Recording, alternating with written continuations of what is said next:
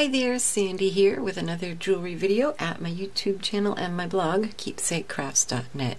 Today we'll be using leather cord and beads to make this rather trendy necklace with a leather cord tassel. So for a complete list of the supplies with all the dimensions, you can check out the blog post down below in the description box or click on the link and that will just give you everything you need to make this necklace. So the first thing you need is some sort of focal bead, and I have here this large red stone. You'll need an assortment of beads to accent your focal bead, and here I have these rather irregular black stone beads, and then in between them I'll have these rhinestone rondelles. I like that they had lots of different colors, and I like the contrast between the sparkly and symmetrical and the rather irregular. And then you'll need some leather cord. So the first thing we're going to do is make our cord tassel. And I just have here some 1/8 inch black suede cord. You could use whatever you like, and you need something to wrap it around. Well, my phone happens to be the perfect size. You could just use a piece of cardboard and wrap it around however many times you like. And then trim off the excess, and you are going to need a little extra piece. And then slide all of the loops off your form. And you're going to need a jump ring to hold that all together at the top and connect it to your necklace. And I have here a nice big 8mm jump ring. So just get all your loops into the jump ring and close it up securely. Next, you just need to prepare some glue. It's easier to do this before you start. E6000 is a nice choice here because it's strong as well as flexible. So I'm just going to take my extra piece of cord and wrap it nice and tight, about a 1/2 inch below that jump ring. And then trim it where you want it to end and add a jab of that glue. And then to hold that while we're doing the rest of our necklace, a bulldog clip. Perfect. And while that's holding it, you can also trim these bottom loops and then trim everything so it's nice and even. And when that's dry, you'll have your tassel. By the way, after finishing this recording and putting everything away, I decided I didn't like the look of that black strip of suede around here. The glue was just globby, I couldn't do it neat, so I took it off and instead cut another piece, about a 10-inch piece with the same 26 gauge wire I used up here, and wrapped this around. Also, I bent in one end, you can kind of see it, and tucked it into the tassel to secure it so it won't catch on anything. And I like this a lot better. It ties the whole thing together better. So you can do it whichever way works better for you.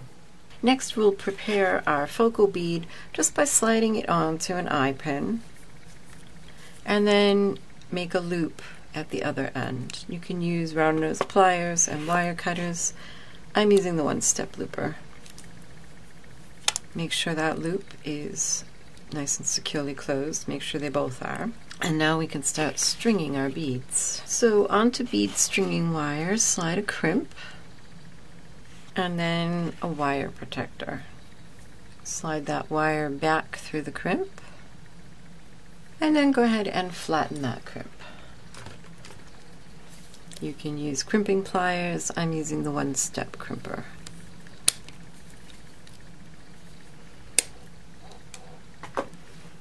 Always test your crimp connections to make sure they're strong before you trim that excess wire. And then what I like to use crimp pliers for is to pick up a crimp cover, because it's got those little round spots that hold it perfectly. Slide it over your flattened crimp, squeeze to close, and you have a nice neat finish. It just looks like there's a bead there. And now onto this wire you can slide one side of the beads for your necklace, whatever pattern you want. On the ends I have these 3 6mm just plain black beads, and then I'm alternating my chunky ones with my rhinestone roundels. And there are those all strung, kind of fun. Like I said, an interesting contrast between the very regular and the very irregular. The last bead before I get to the center of the necklace is just one more of those 6mm black beads, and then I'm going to add a loop for my focal, which is why you wanted to make sure that those are closed very securely, and then continue stringing the other half of your beads. So I'm back, and you'll notice that something is different here. And this is why I always say to make visual decisions visually. So this seemed like a good plan when I started, but once I got the beads strung, this side is strung the way I had originally planned. And you can see that because of the irregularity of the black beads, my rhinestone roundels are just leaning back and forth and kind of at crazy awkward angles. And also they just look crowded. So what I decided to do instead was in between each of them, I put some of these beads.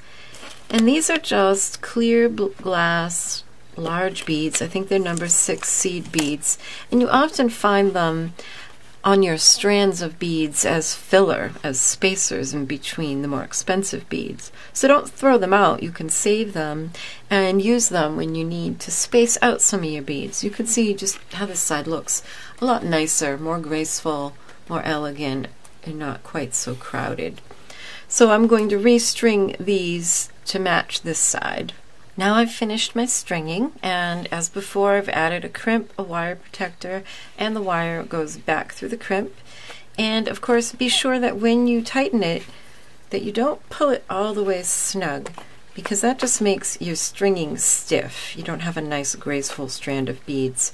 Back it up a little, give yourself at least 1/8 of an inch for the bead strand to curve and move.